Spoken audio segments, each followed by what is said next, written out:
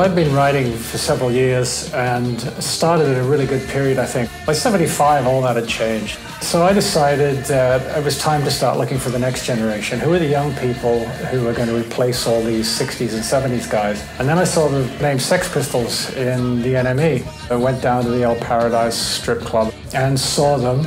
And in the way that people would talk about the Clash later on, that night I saw the Sex Pistols and it changed my life.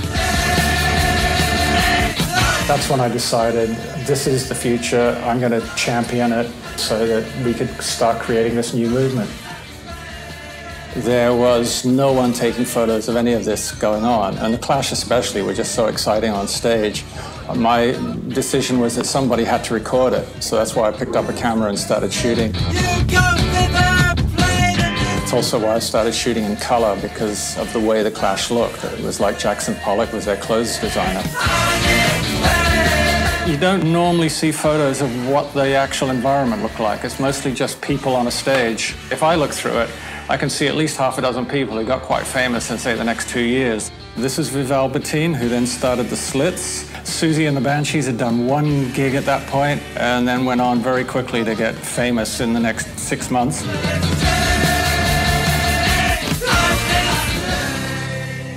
Well, this is the 100 Club. We're in a basement down below Oxford Street, and the Sex Pistols made that stage their home for most of '76.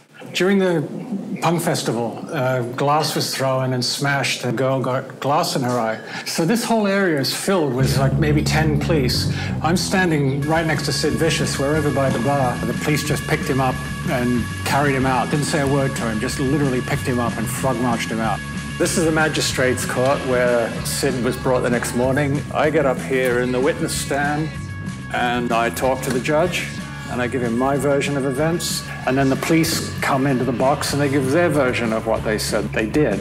And we're very different about what we say. The judge sends him down for a week to be remanded, and then they're going to bring him back in. The lawyer says his bail's been set at £1,000.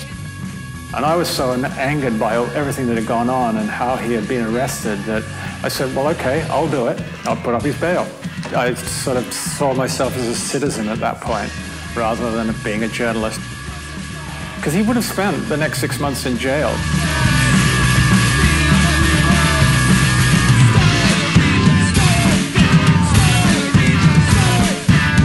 Certainly thought I was photographing something special. I would just sort of get myself to the very front of the crowd. So in many cases, I'm maybe 2 or 3 feet from the nearest musician to me. I was shooting across the stage a lot.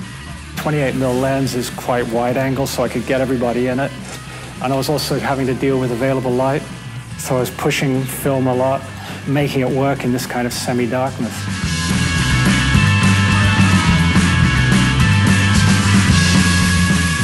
Do I still consider myself a punk today? Yeah, absolutely. It's kind of changes your life, and it's an attitude.